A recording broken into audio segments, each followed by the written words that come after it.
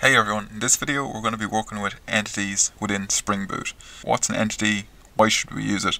So an entity is an annotation that we can use within Spring Boot on just a simple POJO class, and it allows us to map all the fields within that Java object or Kotlin or whatever language you're using to an actual table, and it creates those fields in that table as well. So let's jump into some of the code. So as you can see, this is just a basic Spring Boot application. We've talked about this many times before, and there's even a video on getting this boilerplate basic Spring Boot application up and running. So if you don't have one of those, look at the previous video. But we're going to jump into creating a package, and we're just going to call it person. And then within this package, we're going to create a class with the same name, person.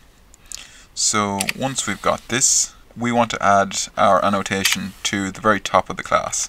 So to do that, we just say at entity, like so, and then we need to determine what we want inside our person table. So it's going to create a table in our database called person.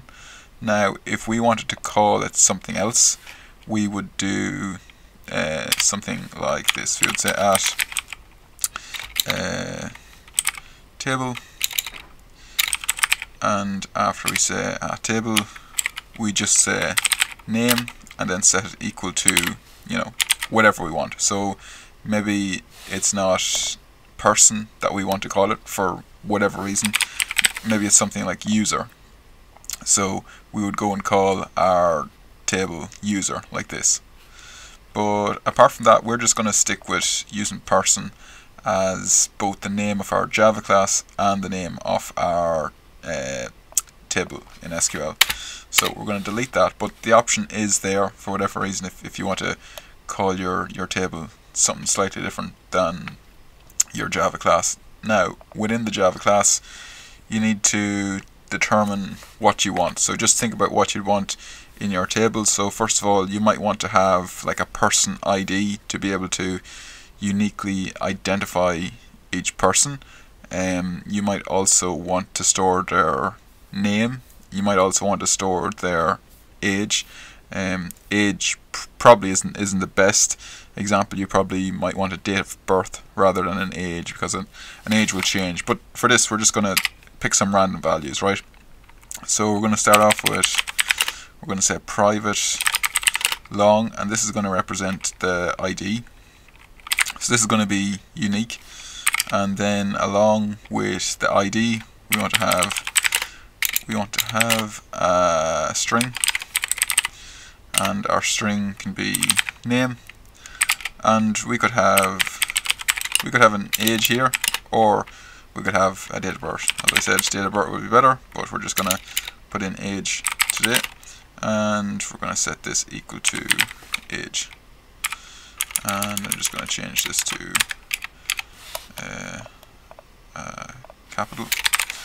Okay, so once we've got this, we can add some other attributes or add other annotations to our ID. So if we want to generate an ID automatically, so you don't want to pass one in, you can do this, just at ID, and then along with that, if we wanted to generate one, we do this. We say at generate value, and then we have to tell it the type of value we want. So rather than it saying the type, it calls it the strategy. Strategy equals generate type, and then auto. That will allow it to generate it automatically for us. Okay, so the next thing we want to think about is we have our table. We have 3 fields in our table. One of them is going to be a primary key, that'll be the ID. It's going to be generated automatically for us. We need to think about our constructor. So in IntelliJ, we can just simply generate our constructor like so.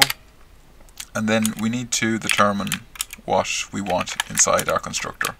So do we want to have all these 3 fields? So we could select all these 3 fields and have them like this. But what will actually happen is if we use a constructor like this, it'll mean when we do an insert statement into our table, it'll look for an ID along with a name and an age.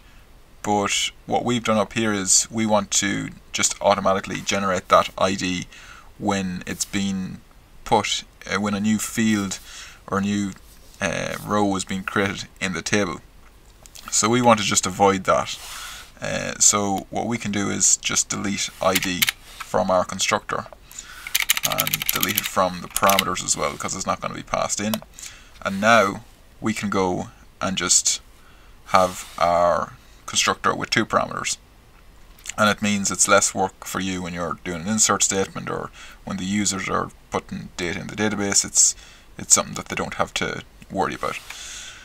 Then we also probably want getters and setters as well, so let's go and make some of those. So if we just right click here, you can say generate, and we'll go down to getters and setters, and we'll say, we'll just select them all.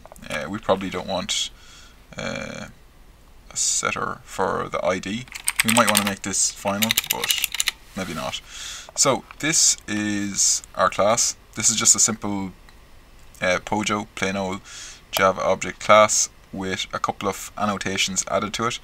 And now if you were to go and just run your Spring Boot application and you look inside your database will now have a person table. You may need to do some changes within this application.properties file, so just ignore this. So if I look at this top bit, those 2 aren't important. If I just look at this bit here, this is where I've defined the information about my database. So I've told Spring Boot within this application.properties file that I'm going to be using a H2 database. I've told them about the driver, I've told them about the username and the password, which is nothing, and the type of SQL dialect, which is H2.